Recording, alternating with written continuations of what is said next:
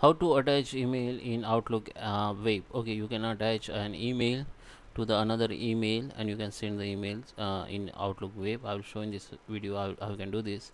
So let's start with the video. Before we start, I request you to like this video, hit the like button, subscribe my channel, and don't forget comments below. So let me start the Outlook here. Okay, so there is a two method you can use to attach email to another email. So first go to the new message. Okay, and in web find out the email which you want to attach.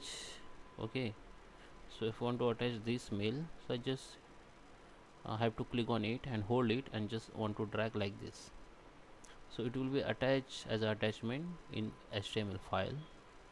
Okay, and you can send it to other person. And if you want to attach as a PDF, you can also attach as a PDF. Open this mail.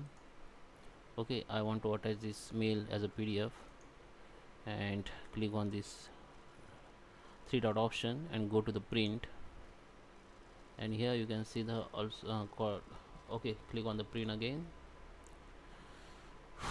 Now here you will got the all pages of email. So in my case I have only one page, so I just want to copy all and now just click on print.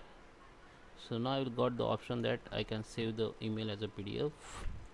So I just save as a web email. So now go to the mail again, start the new message, and here got the attachment.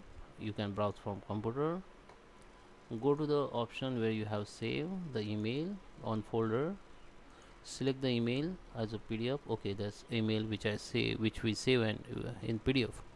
So now it is sent to others. Okay, I have just attached the email as a PDF and send it. So I have shown you the two methods. So guys, I hope you like this video. Please subscribe me. Thank you for watching.